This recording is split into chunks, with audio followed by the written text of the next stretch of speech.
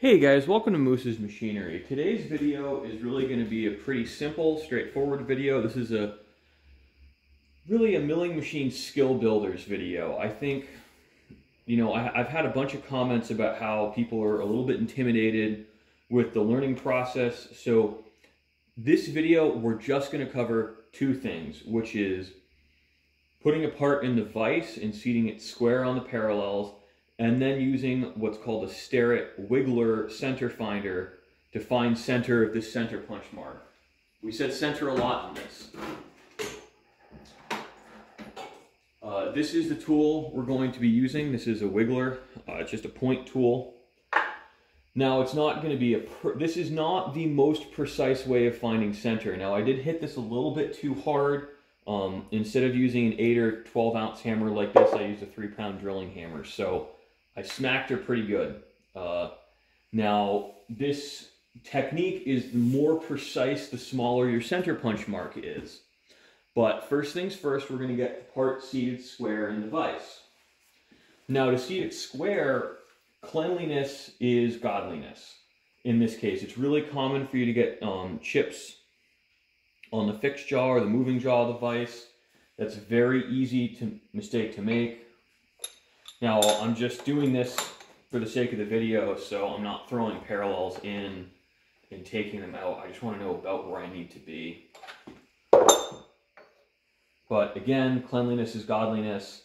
I like to clear parts with my fingers, just so I can feel for sure that everything's clean. And just triple check that your parallels are clean as well. That's a really easy mistake to make. But I like to kind of snug the vise a little bit. Whap, whap, whap. So the 1, 2, 3. And see, we picked up a little in the rear. So we're floating. This piece is not really fully square. And what can happen if you hit too hard is the part will actually bounce.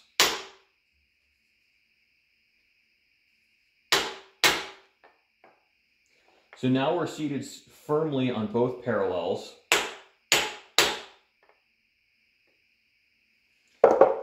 And there we are, the part's in the vise. Now, this is a rusty, deformed piece of material. It's not machined. Therefore, it's never going to be perfect. But we can get it better. There's no such thing as perfect. There's just such a thing as close enough. Now, the wiggler is nice because I use a lot of 3/8 inch end mills, and it will fit perfectly in a 3/8 inch collet. It really depends what I'm doing. If I'm drilling, I tend to use my starret as an edge finder. I have a Mitutoyo, which is just a brand, but it's a different style of edge finder. This kind of cylinder type. I find these to be a little bit more accurate, but at the same time, the starret is plenty accurate. I also like to use it on video because it's just easier for you to see.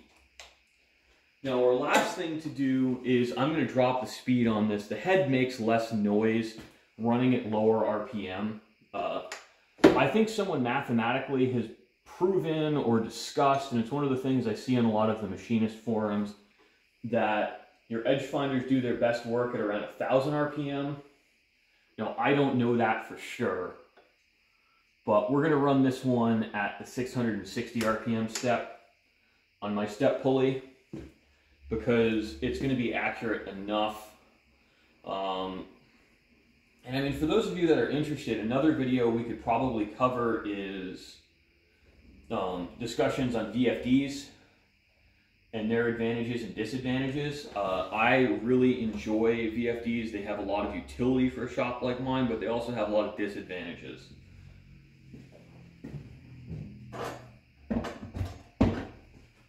So we're just going to start the machine, and really, basically, once this guy's running true, I kind of just stick it down into the point, the very bottom of the center punch, and see if it deflects. Now, you can also do this without the machine running, but it is a little bit easier with the machine running.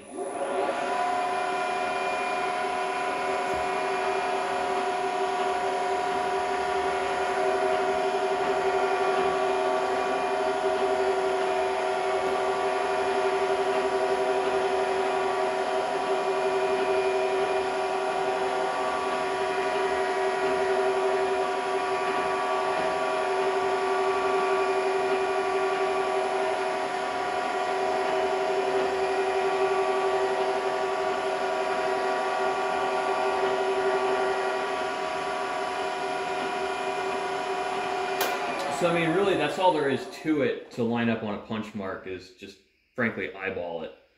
This is effectively a very fancy eyeball. You can do this with a drill bit, but you don't strictly need to. Now, these are nice tools. There's other methods. On the drill press, you can kind of just let the vise float around and the drill bit will center itself. But I just thought this was a really basic introduction to one technique that isn't an edge finder. It's a center finder. And we don't need to use a digital readout for this. I'm gonna record right after this, but release later, is just in the same setup and technique. We're going to drill and ream a hole, and I'll discuss drilling and reaming, because that's another thing you'll do a lot of as a hobbyist is drilling holes. There's a little more technique to it. You really have to understand the limitations of the machine you're using. How big a hole can you drill? And should you drill a pilot hole?